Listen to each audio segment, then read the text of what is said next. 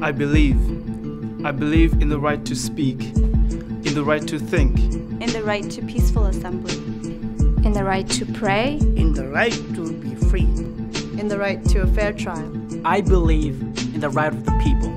I believe in freedom. I believe in the freedom of religion. I believe in the freedom of the press. Between September 26th and October 17th, 8 young Tibetan monks and 1 Tibetan nun have set themselves on fire. This brings the total number of known self-immolation in Tibet to 9 this year. They called for freedom of religion, Tibetan independence, and their right to have His Holiness, the Dalai Lama, visit Tibet. Do you believe in the right to speak? Do you believe in the right to pray? Do you believe in the right to practice your religion freely? Tibetans and supporters worldwide join a global campaign, Stand Up for Tibet, to ensure that the pain and suffering of our brothers and sisters receive global attention. Join us in pressuring China to withdraw its military forces from Tibet. Do you believe in standing up for justice and human rights in Tibet? I will stand up for Tibet.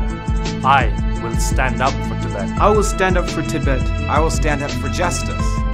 I will stand up for human rights. I will stand up for Tibet. I will stand up for Tibet. I will stand up for Tibet. I will stand up for Tibet.